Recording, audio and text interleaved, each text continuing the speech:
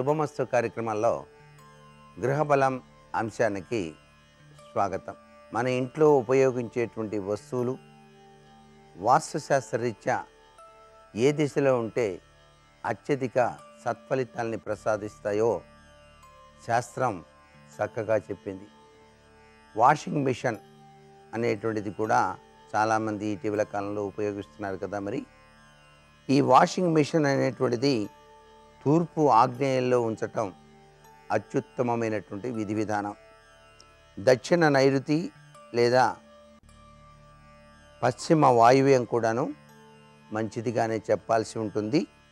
ఈ మూడు దిశల్లో తప్ప వేరే ఎక్కడ ఉంచినప్పటికీ కూడాను వాషింగ్ మిషన్ వలన చెడు ఫలితాలు అనుభవించాల్సి వస్తుంది వాస్తుశాస్త్ర రీత్యా. వేరే దిశల్లో వాషింగ్ మిషన్ కనుక ఉన్నట్లయితే సత్ఫలితాలు ఏర్పడతాయి. ఈశాన్యంలో వాషింగ్ మిషన్ కనుక ఉంచారనుకోండి, తెలియకుండానే తలకు సంబంధించినటువంటి రుగ్మతలు వస్తాయి. తూర్పు ఈశాన్యంలో సంతోషం, మానసిక ఉల్లాసం ఇవన్నీ కూడాను దెబ్బతింటాయి. తూర్పులో సామాజిక సంబంధాలు దెబ్బతింటాయి. అందుచేత వాషింగ్ మిషన్ని పెట్టేటువంటి ఆ యొక్క స్థలాన్ని కూడాను వాస్తుశాస్త్రరీత్యా చాలా జాగ్రత్తగా అమర్చుకోవటం మంచిది. ఆగ్నేయము తూర్పు ఆగ్నేయం చాలా ఉత్తమోత్తమైనటువంటి ప్రభావాన్ని ఇస్తుంది వాషింగ్ మిషన్. అలాగే గ్రైండరు, మిక్సీ అనేటువంటిది సాధారణంగా వంటగదిలో ఉపయోగిస్తూ ఉంటారు కనుక తూర్పు ఆగ్నేయంలో ఇటువంటి ఉండటం మంచిది. ఒకవేళ వాయవ్యంలో వంటగది ఉంటే ఉత్తరం వైపు మాత్రం ఇవి పెట్టద్దు. ఇక అన్నిటికన్నా ముఖ్యమైనది గృహానికి దేవుని యొక్క పటాలు. ఈ దేవుని యొక్క పటాలు ఏ తీరున గనక అమర్చినట్లయితే చాలా చక్కటి యోగం సిద్ధిస్తుందో కూడా మనకు వాస్తుశాస్త్రం చక్కగా తెలియచేసింది. ఈశాన్యంలో శివునికి సంబంధించిన పరివారం అంటే శివ కుటుంబము యొక్క చిత్రపటాన్ని ఏర్పాటు చేసుకోండి.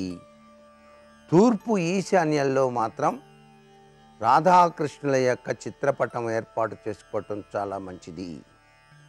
తూర్పు వేపున శ్రీరామ పట్టాభిషేకము లేక వెంకటేశ్వర స్వామి వారి యొక్క చిత్రపటము ఏర్పాటు చేసుకోవచ్చు.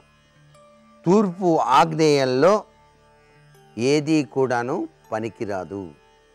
దక్షిణ ఆగ్నేయం ఆంజనేయ స్వామి వారు సంజీవని పర్వతాన్ని ఎత్తుకొని వెళ్తూ ఉన్నటువంటి చిత్రపటాన్ని గనక ఉంచినట్లయితే దక్షిణ ఆగ్నేయంలో శతవిధాలా కూడాను మంచిగా ఉంటుంది. దక్షిణం వైపు నరసింహస్వామి వారి ఫోటోను, సుబ్రహ్మణ్యేశ్వర స్వామి చిత్రపటాన్ని ఉంచుకోవచ్చు. దక్షిణ నైరుతి పశ్చిమ వాయువ్యం దిశల్లో ఏ దైవం ఫోటోలు కూడాను పెట్టకూడదు సుమా అంటోంది శాస్త్రం. దక్షిణ నైరుతిలో ఎటువంటి చిత్రపటాలు కూడాను పెట్టకండి.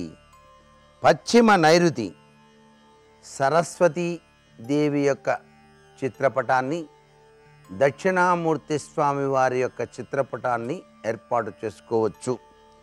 పడమర సాక్షాత్తు ఆదిశంకరాచార్య స్వామి వారి యొక్క చిత్రపటాన్ని, శ్రీ రాఘవేంద్ర స్వామి వారి యొక్క చిత్రపటాన్ని, గురువుల యొక్క చిత్రపటాల్ని తగిలించుకోవచ్చు.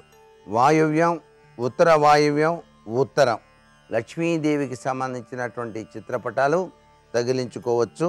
ఉత్తర ఈశాన్యం ధన్వంతరి స్వామిని చిత్రపటాన్ని అలంకరింపచేసుకోవచ్చు.